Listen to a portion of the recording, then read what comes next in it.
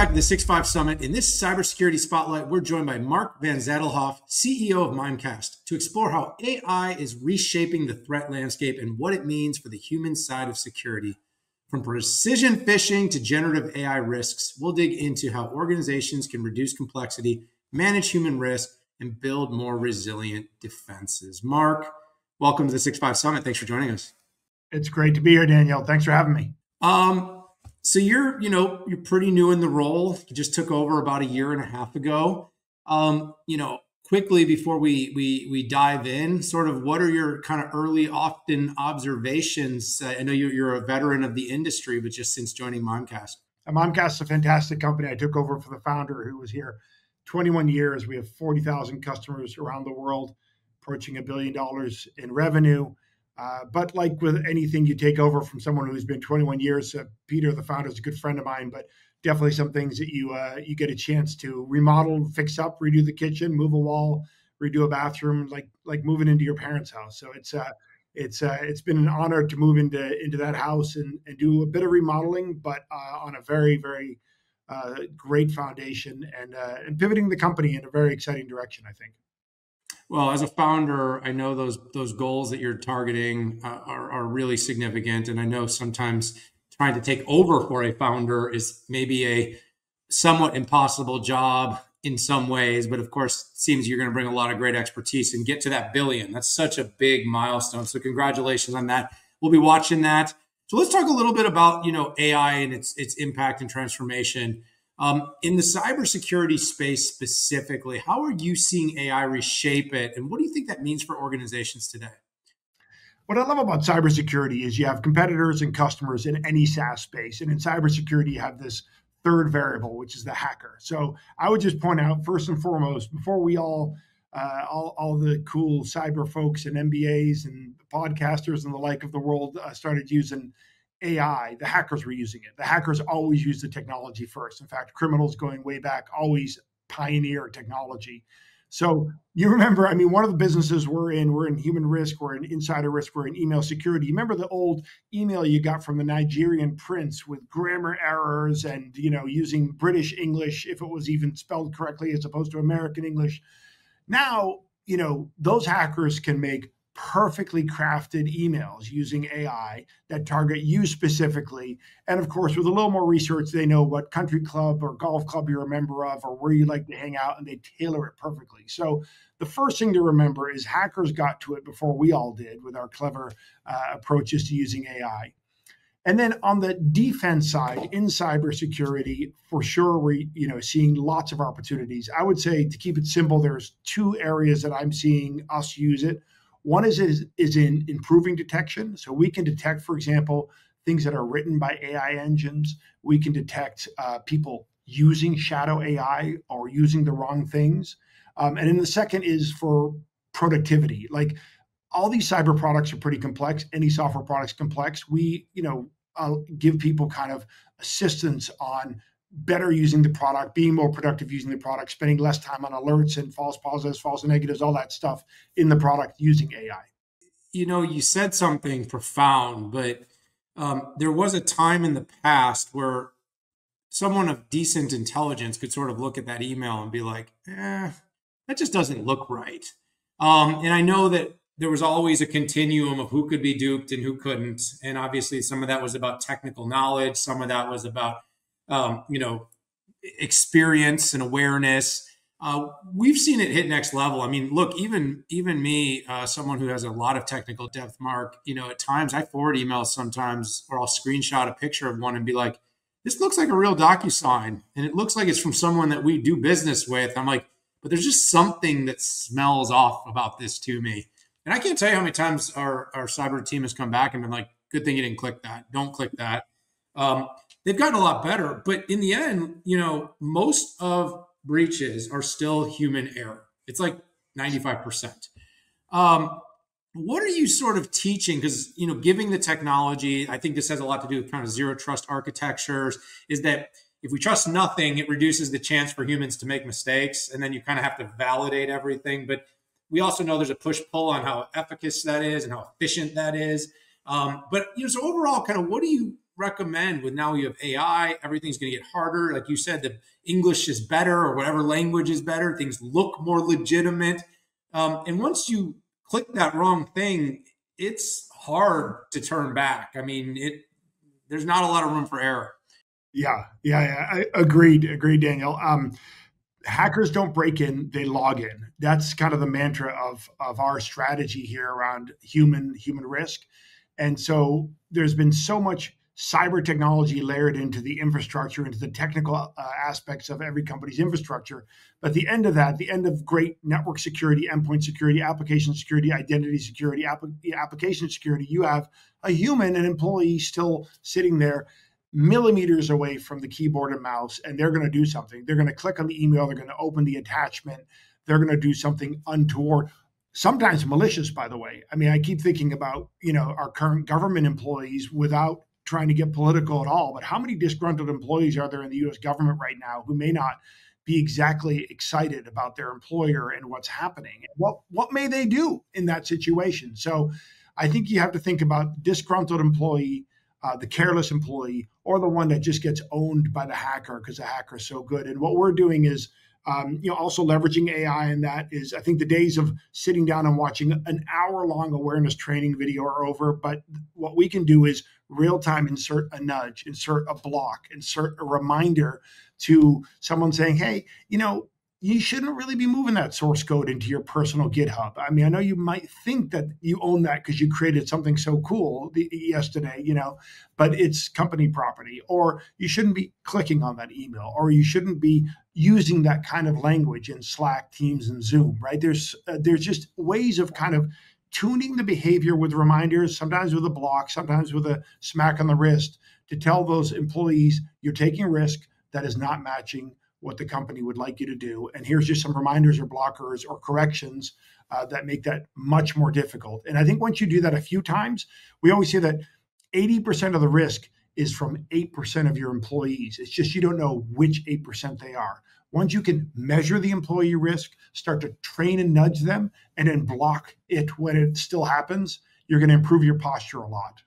I imagine AI, by the way, can figure a lot of that out if it's sort of tracking the behavior. I still remember the old Marissa Mayer coming into Yahoo and VPNing and tracking everyone's activities. And I know everybody was super unhappy about it, but when people are working remote and, nowadays the way it stands, there's so much BYOD. We're moving stuff between our devices. We're running work applications on personally. I mean, even to your point, like having that kind of nudge that, hey, like you probably aren't even aware, but like you really shouldn't have this app on this device because it's not being, there's a lot of easy opportunities. And I think the way you have that 95%, and then you have that 80-88 rule that you kind of talked about is kind of a snowball effect of the way technology is diffused these days. Because very rarely are employees on like just one work device. It's, we all have an iPad or our own laptop and a Mac and a company phone. And it just creates so much opportunity.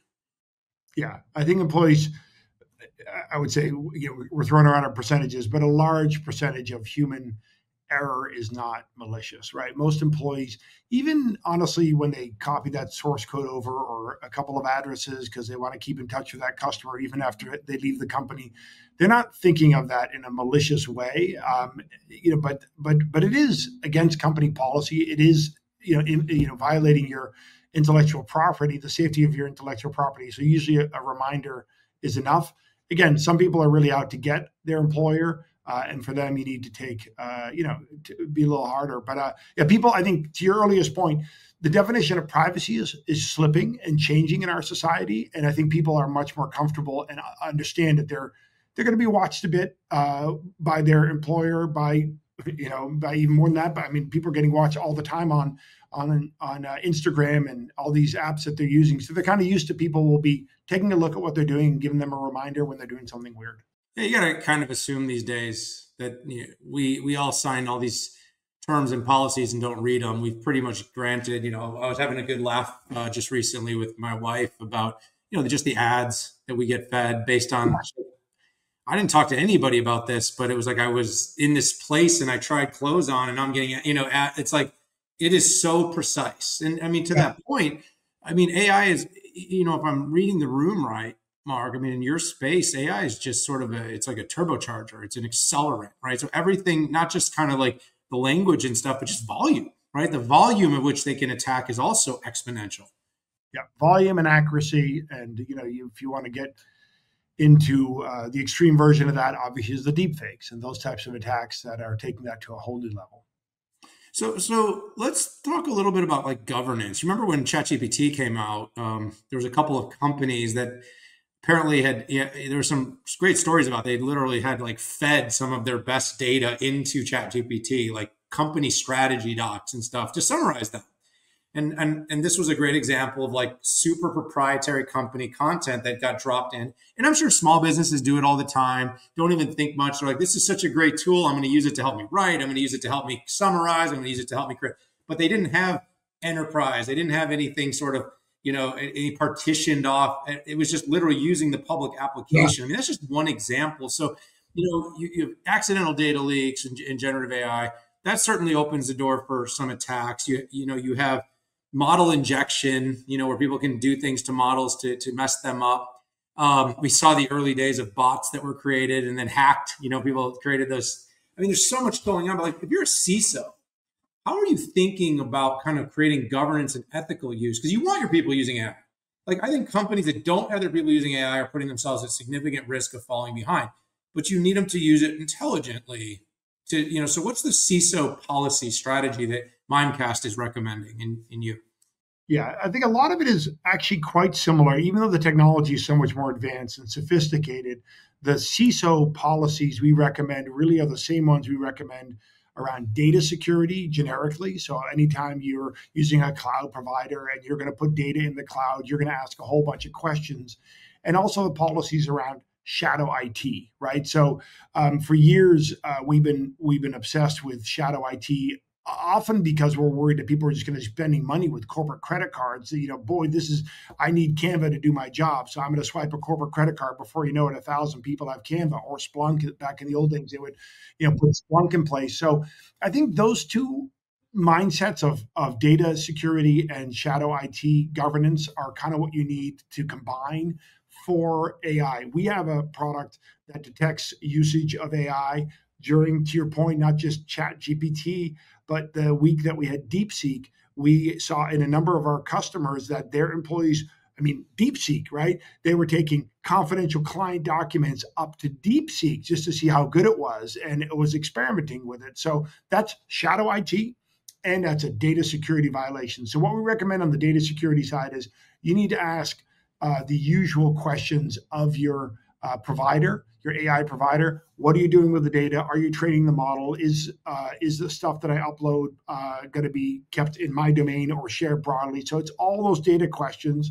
And on the shadow IT side, you need a product like the one that we have that can detect the use of shadow IT, can block it. If you say we're using Chat GPT, but we're not using DeepSeek, you got to be able to enforce that with a nudge or with a block.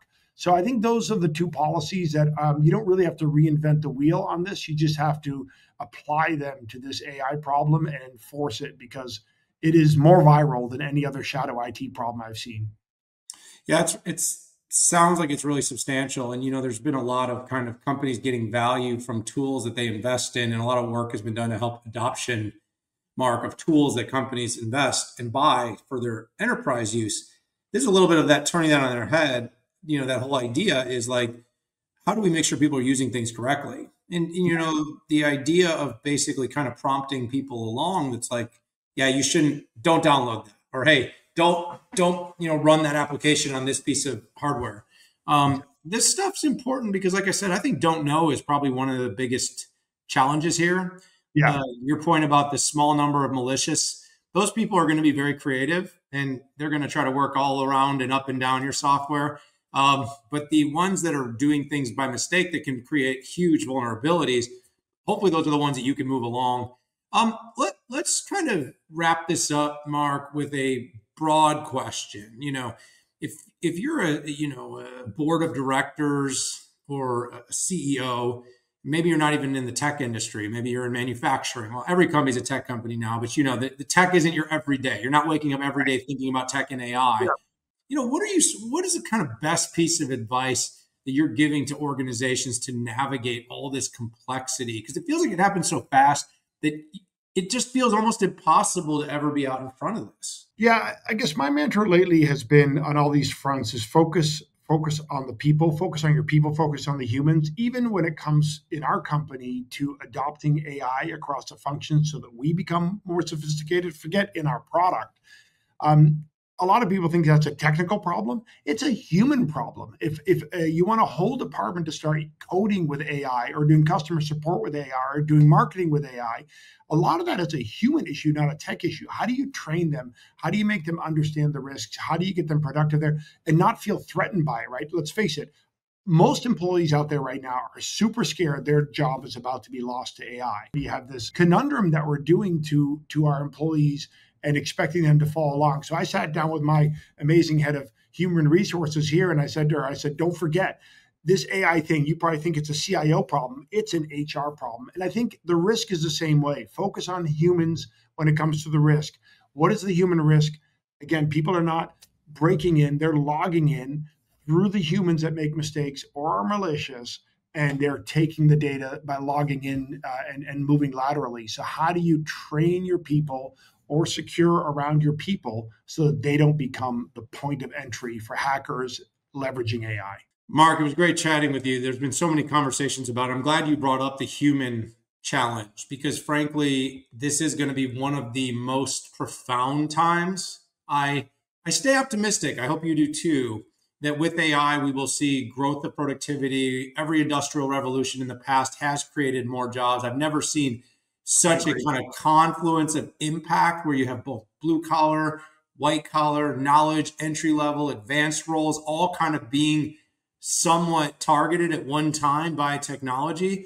But I hope it raises the sort of human, the human capacity, the human condition into identifying and finding the next big opportunity of growth. It's an encouraging time, but it is definitely going to be interesting. I'm optimistic, but as a cyber guy, I'm also paranoid. And it was great to discuss all this with you, Daniel. It was really great to talk to you, Marc. I really appreciate you joining us. Let's have you back on the 6-5 very, very soon. Thanks for joining me here at Summit. All right, everyone, a big thank you there to Marc and the Mimecast team for joining us. As AI continues to drive both innovation and risk, it's clear that empowering people and understanding their role in cybersecurity has never been more critical. Stay with us for more insights here at the 6-5 Summit.